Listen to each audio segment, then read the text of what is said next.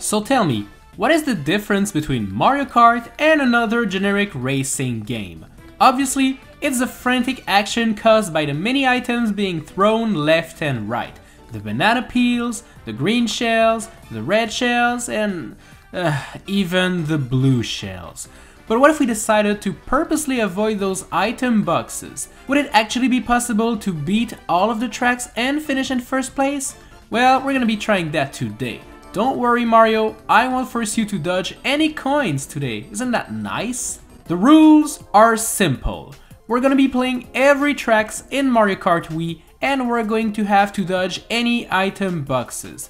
We cannot touch those rainbow flashy question blocks, no matter where they are. If we touch one of those, we have to start the track over. We are going to be playing all of those tracks individually with the versus mode, which forces us to play the tracks at 100cc in this version of the game. Any strategy is allowed in order to dodge those boxes. That's it. Now that everything has been set, it's time to see if it is possible to beat Mario Kart Wii without touching an item box and therefore without using any items. Here we go. Luigi's Circuit is our first stop, and to be fair, this track is so wide that dodging item boxes is no problem at all. You can actually just go to the left or to the right of the track to dodge the item boxes.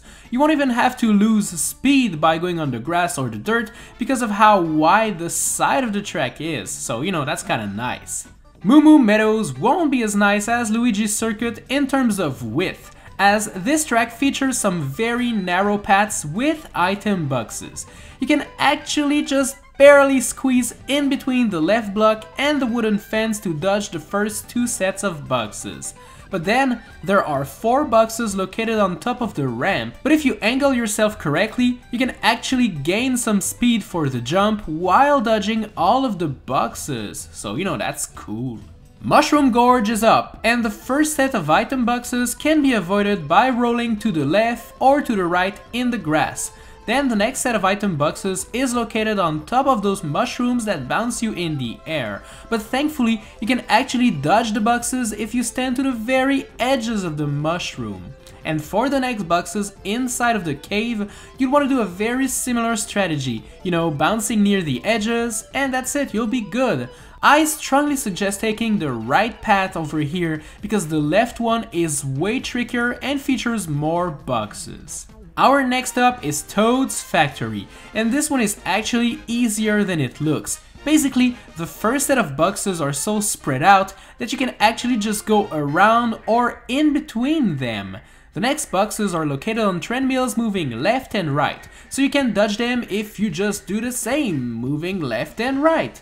The final boxes that could prove to be trouble are located at the end of this tunnel, but you can actually dodge those item boxes by touching the boost panel when you're all the way to the right. And there you go. Mario Circuit is up, and this one will prove to be a little bit annoying. To dodge the first set of boxes, you'll actually have to go on the grass to the left or to the right, slowing you down quite a lot. The second set is actually spread out wider than the first one, so you can actually just go in between the boxes without touching them, which is good. But sadly, we won't be lucky with those boxes in the tunnel. In fact, you can't go in between, you can't go to the left, you can't go to the right. You're actually forced to make sure another driver is with you so that he can actually clear out the way for you. Yeah, that's kind of annoying. Finally, the last set of boxes is moving left and right on the track, so just dodge them and you'll be all good. Let's go shopping in Coconut Mall, and let's enter by going in between those item boxes near the beginning. Then, the next set is located on top of that fountain, so just go around and you're done. The same goes with this second fountain.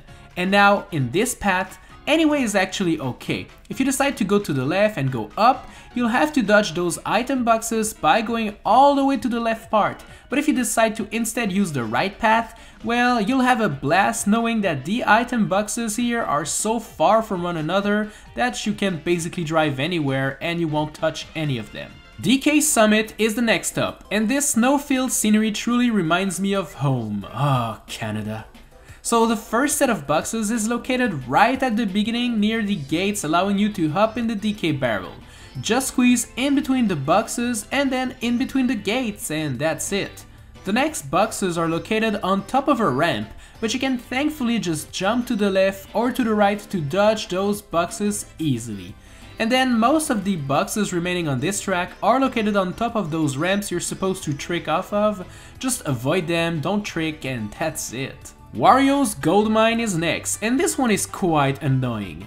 The first set of boxes proves to be trouble because it is located down that ramp over there and there's actually no way to dodge them all. You'll actually need some of your opponents to clear out the path for you. And the next set of blocks also requires you to have someone in front of you to clear them. Because, you know, when you jump and you trick like that, you basically are forced to grab one of those boxes, so you really need somebody to take them for you. Near the end of that ramp, there are some boxes to the right that prevent you from going there, but thankfully there's a shortcut over there to the left, which will prove to be quite helpful to dodge those pesky item boxes. Daisy Circuit is up, and this one starts off with a bunch of annoying boxes, but thankfully your opponents can clear them out for you during the first lap. Pro tip: do not take the shortcut up the staircase there, as it contains a shiny yet deadly item box at the end. Those next boxes are so spread out that you can actually squeeze in between them, so that's kinda good. Now, if you remember correctly, those boxes near the beginning were quite annoying. But for lap 2 and 3, you can actually get on the sidewalk over there to dodge them all, which proves to be quite helpful and way easier than trying to squeeze in between. Let's go to Koopa Cape, and this one does prove to be annoying because of this first set of bugs, which is once again located right after a boost pad. You'll need some buddies to clear out those boxes for you, or you can actually just jump all the way to the right and fall down and then wait for Lakitu to bring you back in the track, but it wastes precious seconds. When you're going down in the water over there, there are a couple of boxes moving along with the water current, so be on the lookout as they can sometimes be quite annoying to dodge. This final set of bugs at the end of the underwater tunnel can be completely avoided by hugging the left or the right wall. Welcome to Maple Treeway, where you'll find many annoying boxes to dodge. The first set can be dodged by going to the left, and the same thing can be said about the second one, but make sure not to trick off this wall over here to dodge the boxes over it.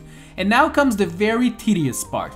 You see those boxes on the tree trunk? They're super tough to dodge, okay, like really difficult. You barely have enough space to fit to the left, and you also need to have enough speed to land on the net over there right after it.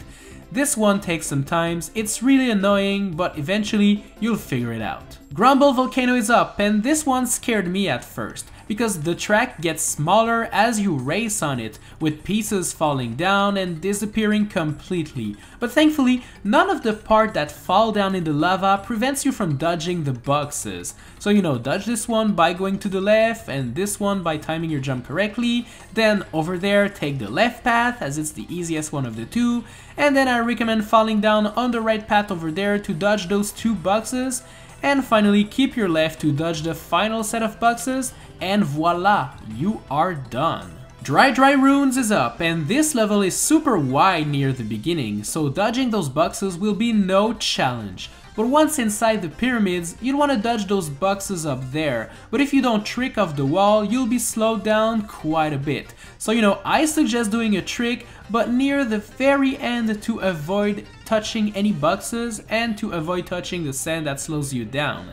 Exit the pyramid by going all the way to the left to dodge those big bad boxes, and this track is now done. Moonview Highway is up, and to be fair, this one is super easy. Just know that there are no item boxes in the way of the cars, meaning that if you roll in the middle of your lane like a normal human being should, you're never gonna have any problem whatsoever.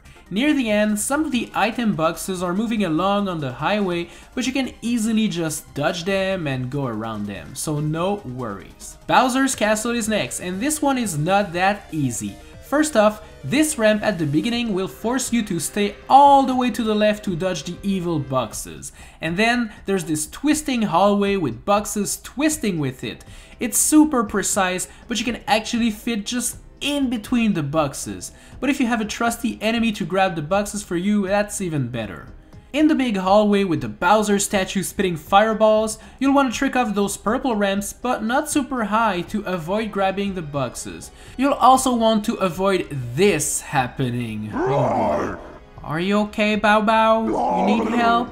Make sure to be super close to the left or to the right near the end of this tunnel, as there are 3 deadly boxes waiting to be collected. Do the same over there to dodge them all and you're done. We finally arrive at Rainbow Road, and the first set of boxes is located down the first ramp, but you can squeeze in between those boxes by being super careful. Then the next set are bouncing over there in the middle of the track, so just stay to the left, to the right, and you'll be all good. Fitting in between those boxes over there is far from easy, but it is actually possible if you slow down and take your time. Finally, going left or going right over there doesn't matter, as both those paths contain 3 boxes, but thankfully you can dodge them by staying close to the edges while taking the jump. And there you go, we have completed all of the tracks. So now we're entering the retro tracks, starting off with GameCube Peach Beach, which is pretty wide, so you won't have any problem finding a spot to dodge those pesky items near the beginning. Now you might think it's a bad idea to go to the left part over there, and while yes, it is a bad idea, please note that it is possible to actually take the jump without touching any item boxes. While going up the pathway over there, there's gonna be boxes moving left and right that can be annoying to dodge, but nothing that isn't possible with a little bit of practice. DS Yoshi Falls is a walk in the park. Like really, the track is really wide, you just go in between all of the boxes, and yeah, there's no challenge in here. SNES Ghost Valley 2 is not as easy sadly, as this first set of boxes cannot be dodged, so you'll need some friends to clear them out for you.